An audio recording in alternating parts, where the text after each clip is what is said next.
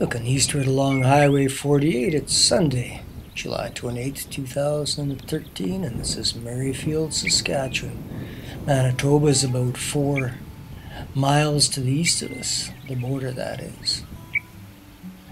Maryfield is all about champions and all about railways.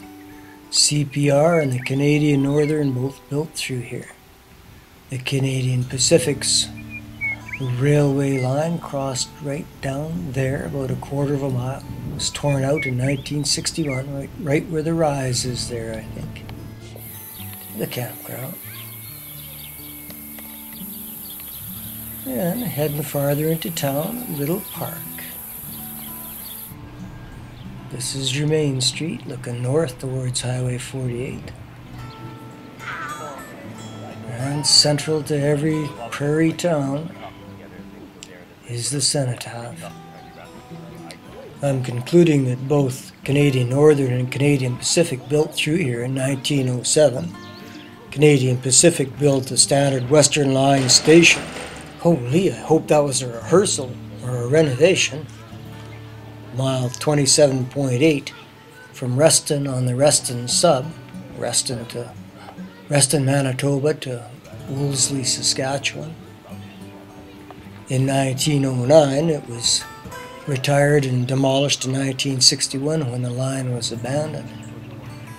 That was the western side of Main Street, and this is the eastern side. From the corner of Main and Assiniboia, looking sort of eastward on Assiniboia. Don't know what this was built as. Lots of empty spaces on Main Street.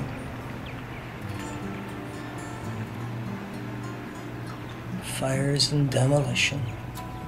CNR's crossing was just down there. The old Arlington Hotel used to have another story on the top.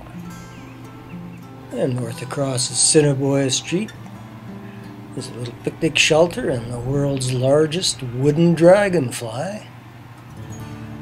By far. Little park. Oh, we just missed it. Probably the senior center there. False front building.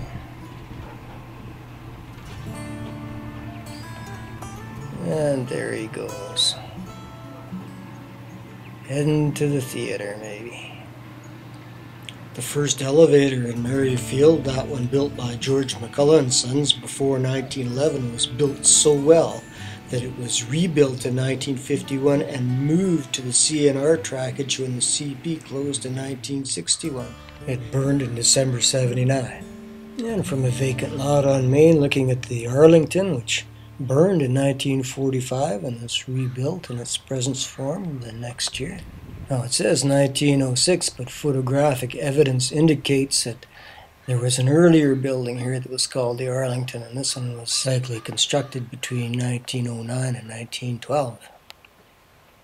Settlers began arriving in this area after the CPR built its main line westward about 15 miles north of here in 1882.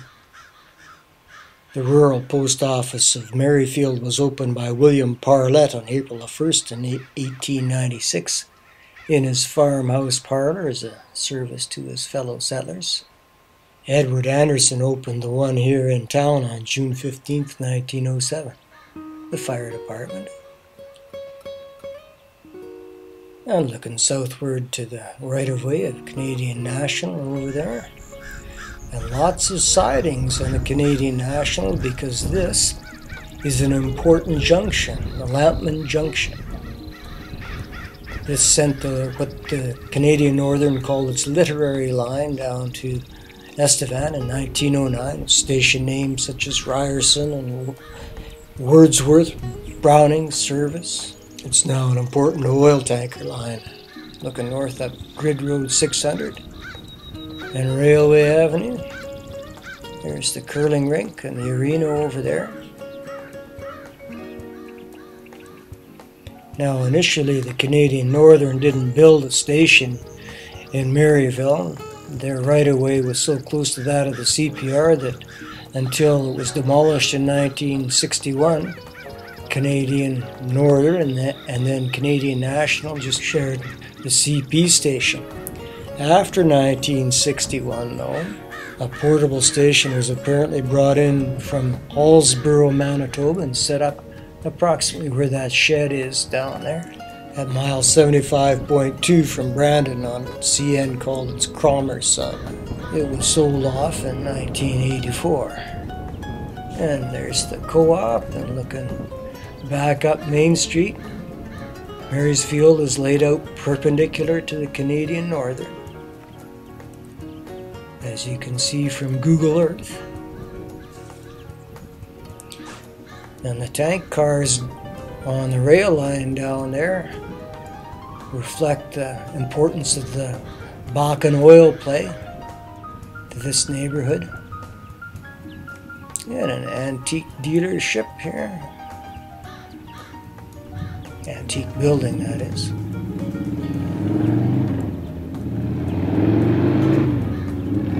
Oh my goodness! Such a racket. And there he goes. Looks like a 1952 International truck down there. The village office.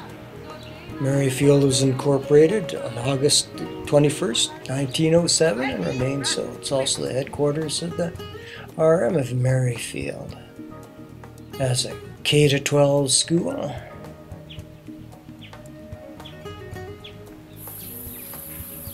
And birdhouses, and even a little church for the birds, and churches for the people too.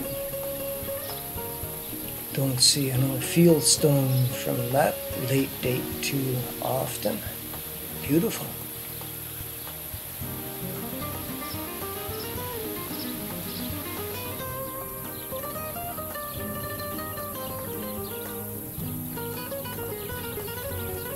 And Associated Gospel Church. Thanks largely to the Bakken oil play, Maryfield's population has risen to 365 in 2011, peaked at 500 in 1960.